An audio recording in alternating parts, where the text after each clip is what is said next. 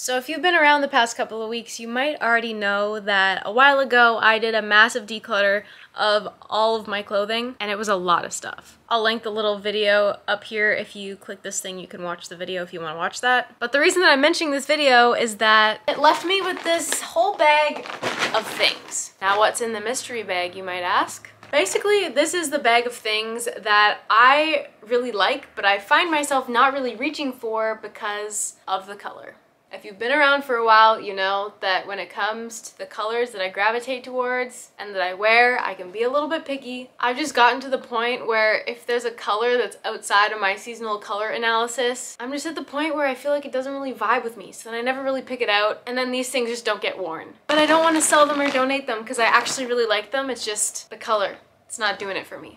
And another reason I don't really want to get rid of them is because the things in this bag are either pretty unique, like they're embroidered, or they're like just really pretty, or they're a lovely, lovely material. There's a lot of silk in this bag, and I have a hard time getting rid of silk because it's just so beautiful. But I don't know if you know this, but you can't bleach silk because it actually will ruin the fibers, unlike cotton, which you can bleach and it's not a really big deal. If you bleach silk, and if you bleach wool, I think too, it kind of just destroys the clothing. So I was trying to find a way to change the color or remove the color from silks and rayons and all the materials that, you know, bleach kind of damages. And I found this stuff. RIT Color Remover. And basically it says that it works on cotton, linen, wool, rayon, and rami, which is another natural fiber, I think. So today we're gonna choose some things out of this bag, and we're gonna test out this RIT Color Remover. Okay, where do we start? I think we should start with these. So these are a pair of silk pants that I thrifted. I think they're vintage, because the tag looks pretty vintage, VIP Petites. They're 100% silk, and I like the fit of them, and I like the feel of them. It's just this color. And it's a nice color, don't get me wrong, and honestly, like, I don't even think this is a color that necessarily looks bad on me. I think it's a very similar blue to the blue that actually is in the soft autumn seasonal color analysis, but I just never really reach for them. I just don't think that I have a very blue vibe. So these are definitely a good candidate because I know for sure that I would wear them more, much more if they weren't blue. Next, this one's pretty simple, and honestly I could bleach it if I wanted to, but if we've already got this stuff going, I might as well try. It's just this tank top that I thrifted. Originally it's from Brandy Melville. I don't even know what it's made out of because I cropped it, as I do with literally all my tank tops, and I just really like the fit of it, but I would just rather it not be gray. Gray's another one of those colors that I don't vibe with. And okay, here's another one that I actually bought, tried bleaching it, and it came out this color. Originally, it was like a dark rusty kind of color. So do I kind of regret bleaching it because it turned like neon orange? A little bit, maybe. But the original rust color was kind of dark and washed me out. So we've got her as well. And this one does say that it is 100% rayon. So hopefully the color remover works on this too.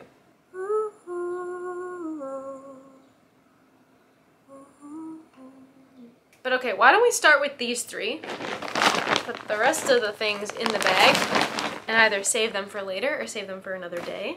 And let's go set up our science experiment. Before I go and dye anything, I guess I should show you. This is the top, gray. These are the bottoms. Let me put on the dress. Okay, and here is the dress. Very, very orange. Okay, so I've changed into my dyeing clothes, and please excuse my kitchen because dishes are a later task. We're not doing that today. But at the thrift store the other day, I got this nice big cauldron because I feel like you probably don't want to use a pot that you're going to be cooking things in to use chemicals and bleaching agents. So anyhow, let's put some water in the pot. Oh God.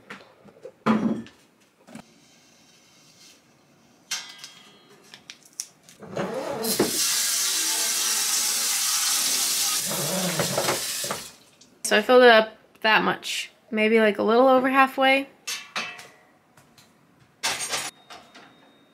Okay, so we're just heating up the water. I've got the fan on, and I also grabbed this little fan of mine and have it facing out the window because apparently this stuff smells pretty strong. So excuse me if all you can hear is fans in the background. I watched a video online and it said to heat the water up without boiling it. And I think once the water is hot but not boiling, then we can put in the color remover. And then once I put the color remover in, then I can put the clothing in until it gets to like the desired color, I guess. I'm excited to see what happens. But I will be back when the water is hot enough and we'll put this in together. Look at this, I just found instructions on the inside of the box. And it said the water should be above 200 degrees Fahrenheit. Let's go check the water. Okay. Okay, we're gonna do it.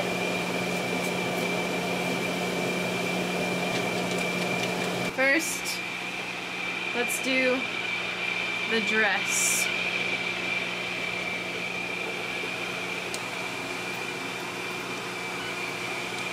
I guess I might as well do the shirt at the same time.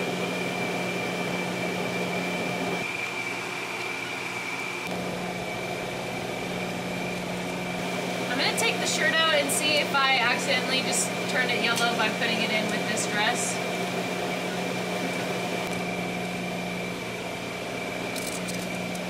Okay, so the color of the dress hasn't changed in a while, so I'm gonna take it out and put it into my bucket.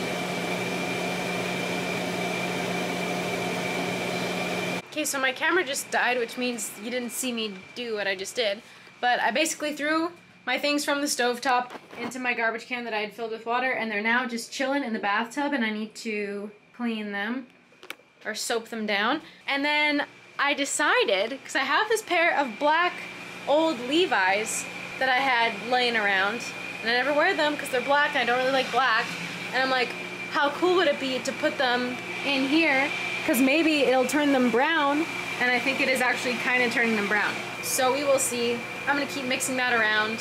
I'm gonna wash the things in the bathtub, and I will be back when all that is over. Okay, so the water after that last batch was pretty dark, so we're gonna do another round for my silk pants, and we're gonna try and make it a little colder, just because I know that hot water can kind of ruin silk. So okay, so this time I only have the water to like 100 degrees Fahrenheit.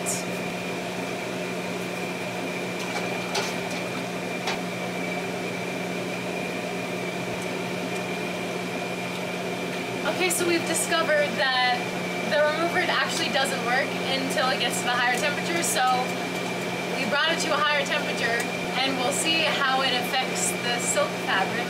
But all the color is like basically gone. So that's pretty cool.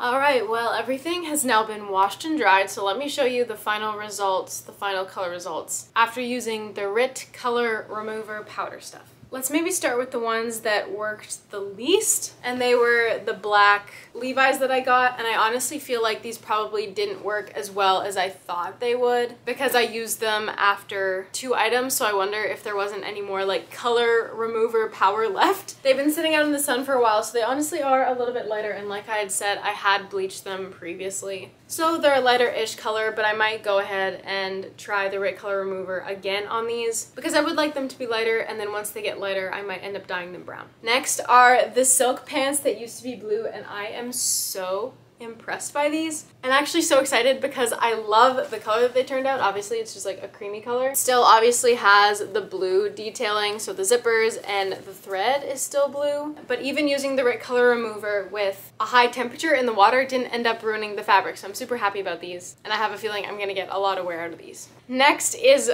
the shirt. It looks green because I tried putting it in some RIT Color Remover that had blue in it, and that's just another mistake. So something that I've learned from using the RIT Color Remover is don't put more than one item together if they're not the same color, because they'll end up dyeing each other. So next time I do a RIT Color Remover bath, I'm gonna have to add this in because it's not really my kind of green, but I have faith that this green will come out and hopefully be like an off-white color eventually. And finally, we've got the dress. For whatever reason, it looked like the RIT Color Remover was only able to remove the red in the dress, and not the yellow. And I feel like I don't mind the yellow, but I might end up trying to dye it maybe like a rusty color or maybe a green color because I feel like I could get there with a yellow base. But overall, I'm pretty happy with the results. I don't know that I would necessarily use RIT color remover over bleach. If I'm bleaching something that has a material that can handle the harshness of bleach, like if I was trying to change the color of something that was cotton or anything a little more heavy duty, I'd probably just still use bleach because bleach is less expensive than the RIT color remover. But for materials like silks, I think it works really great. So I'm very glad that I found it. I hope this video was useful, or at least that it was fun. But anyhow, now that that's all over, here are a couple of videos the YouTube algorithm thinks you would enjoy. Thank you as always for spending this little chunk of your day with me here in our little corner of the internet. I hope this video finds you well. I hope you're taking care of yourself, and I will see you in the next one.